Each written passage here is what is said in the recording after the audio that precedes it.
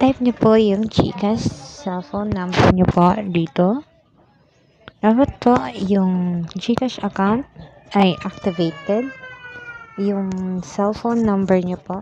Pwede po siya kahit anong cellphone number nyo po. Well, smart, talk and text, Globe or TM or Sun. Basta activated po siya.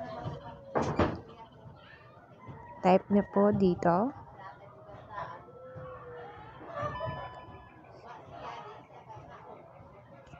Yan. Kailangan po, nakatype po. Pagkatapos, next. At maghihintay po tayo ng code.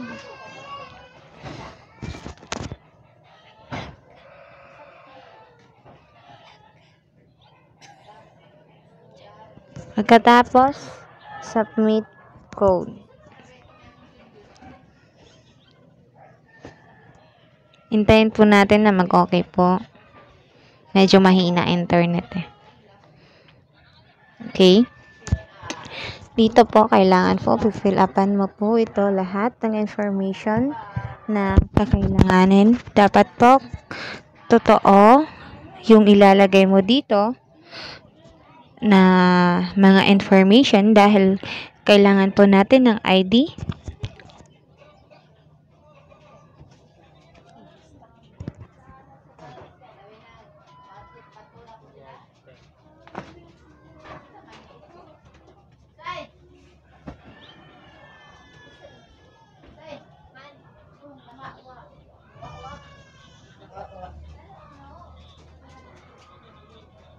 Yung birthday po, dapat sakto po sa ID mo po. Tsaka lagay ko na lang dito yung kasi kung lalagay ko pa ng kumpleto mahaba na. Tsaka yung email address dapat po is okay. Tsaka activate. Kasi kailangan natin yan gawa ng mag-activate tayo ng kasi kailangan kasi pag may message kinakailangan po yan.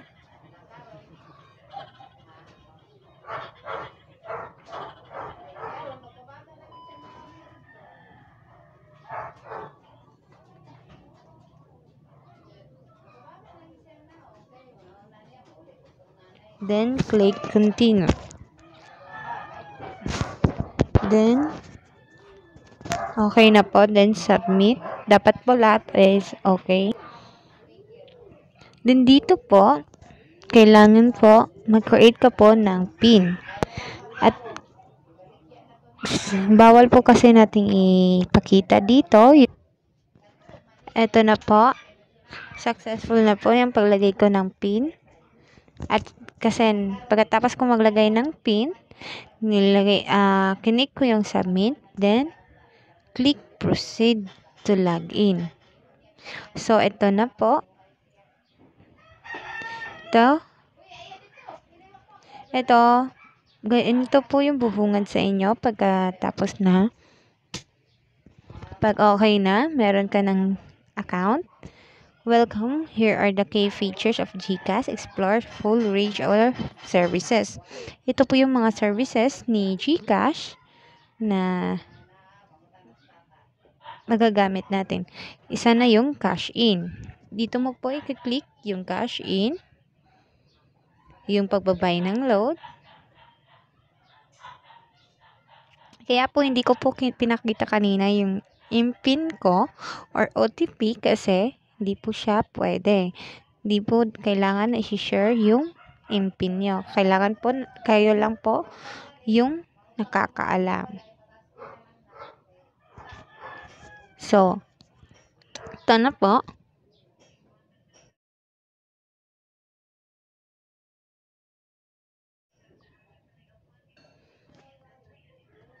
Ito po yung account ko. So, hindi pa po siya na-verify. Hindi pa po fully verify kasi naka basic level pa lang po siya. Kasi, ang pag-verify po, kailangan po natin ng ID. Gaya nga ng sabi ko po kanina, kailangan po na yung mga details na ilalagay mo po doon is sakto. Click natin yung verify now. Ito po yung mga kailangan nating awin para fully verified po in 5 minutes. Madaling-madali lang po mag-verified ng GCASH po. Kasi, pag ma-verify po, may maximum po na ibibigay sa iyo at makakapag bank transfer ka po. Ito po yung mga valid ID na recommended po. UMID, driver's license, PhilHealth card, SSID, passport, tsaka voter's ID. Kung kahit isa lang po dito, kailangan po meron ka po. Then, pagkatapos mo po, take picture yung ID mo. Kailangan po mag-scan face, magsi-selfie ka po kasi scan po yan yung mukha mo. Pagkatapos, mag-fill information ka po dito. Ito po, fill information. Then, pag na-verified na, pwede ka yung after verification po, unlock more features like send money, GCash, invest money, at saka bank transfer. Pwede ka na mag-bank transfer pag fully verified na po yung GCash account mo. Ganun lang po yung pag-verify ng GCash account. And then po, pwede pong mag-refer ka ng friends mo. Click mo po dito para po meron ka pong worth of 50 pesos na freebies po na mabibigay sa kanya, tsaka ikaw din po, meron din po. Pwede mong isend sa messenger niya or sa SMS or share your QR po. Ita-type niya lang po yung referral code mo po. Sa pagbabay po ng load, pwede ka na po, hindi na po lumabas, hindi ka na pwedeng pumunta ng tindahan. Kasi, meron na po dito.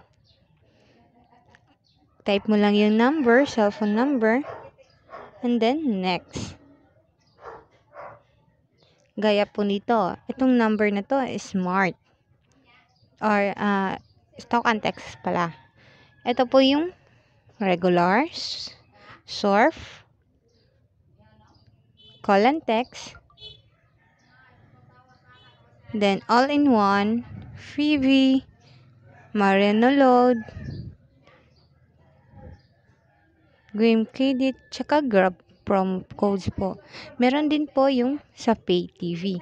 Yung Pay sa Signal, Channel, Satellite, Sky Cable, tsaka GSAT at marami pa po.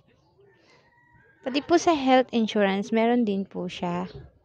Kaso nga lang, hindi pa pwede kasi gawa ng wala pa pong laman yung GCash natin.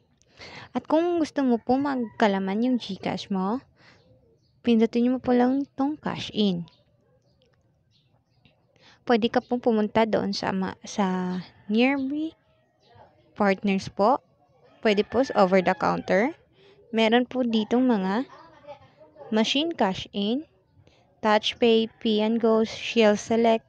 Pwede din sa mga supermarket. Kagaya ng Pure Gold, Save More, SM Hypermarket, SM Supermarket. At sa department store, kagaya ng Robinson, SM. At sa iba pa po, kagaya ng phone shop, payment facilities, sa convenience store, kagaya po ng 7-Eleven. Mas madali sa 7-Eleven po. Suggest ko lang kasi dito po ako naguhulog talaga.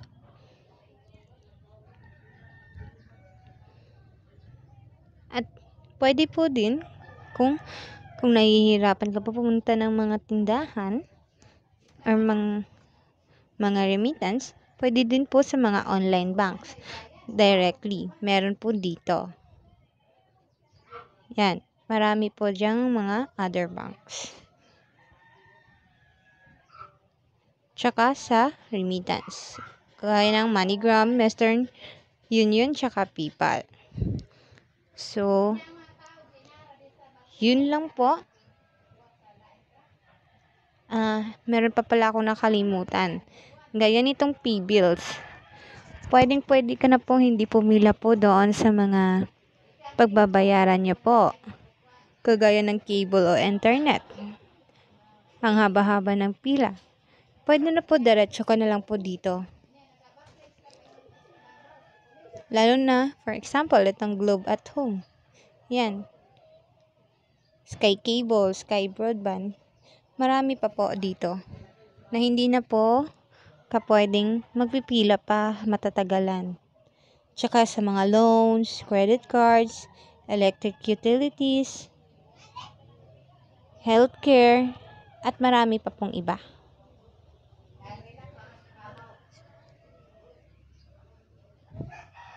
So, yun lang po.